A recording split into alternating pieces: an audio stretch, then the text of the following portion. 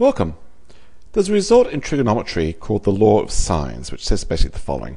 Given any triangle with sides lengths little a, little b, and little c, if we label the angles in this triangle, the one opposite little a, let's call that angle big A, one opposite little b, big B, one opposite little c, big C, that if I were to work out the side length a and divide it by the sine of the angle opposite it, sine of big A, this ratio turns out to be the same as side length b divided by sine of the angle opposite side b, same as the ratio of c divided by sine of big C.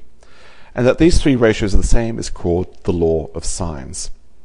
It's actually easy to prove this result. I'll do it very quickly.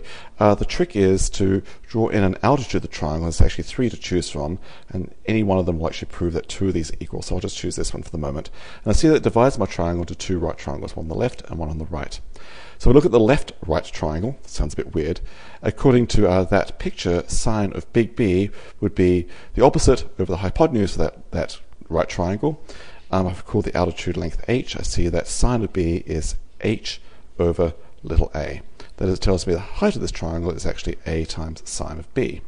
Well, by the same token, I can work out the height of this triangle by looking at the right triangle, and I see that that's telling me that sine of a is actually h over little b.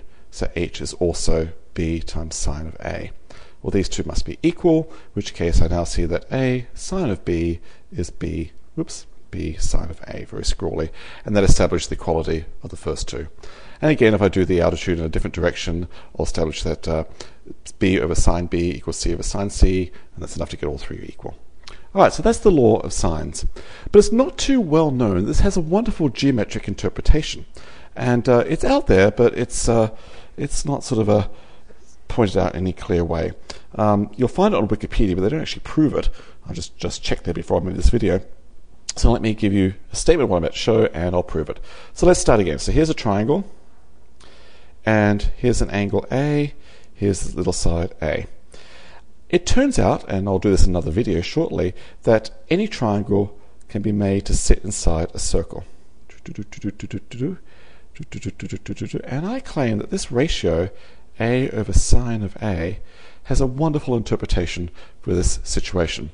Let me draw the center of the circle. There it is.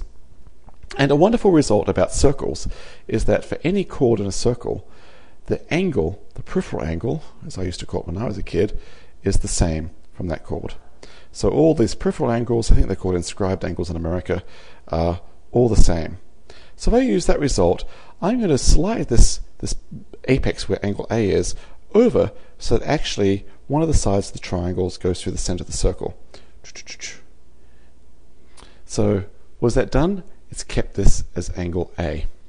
Oops, a little scrawly. But the nice thing, according to Taylor's theorem, whenever I have a diameter, I actually get a 90-degree angle appearing. So if I look at this triangle here with a diameter, angle A, Taylor's theorem that says that an angle from a diameter subtends a 90-degree angle.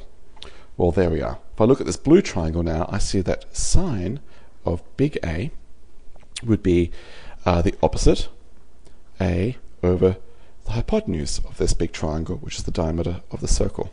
Rearranging, this tells me the diameter of the circumcircle of the triangle is actually A divided by sine of A. So that's kind of cute, that when one writes down the ratios A over sine of A equals B over sine of B equals C over sine of C, it'll be fun to add to this little string of equalities. This equals the diameter of the circumcircle for the triangle. I think it's kind of neat. Alright, so another video will prove that circumcircles exist, and then that just completes this little story. Alright, thank you so much.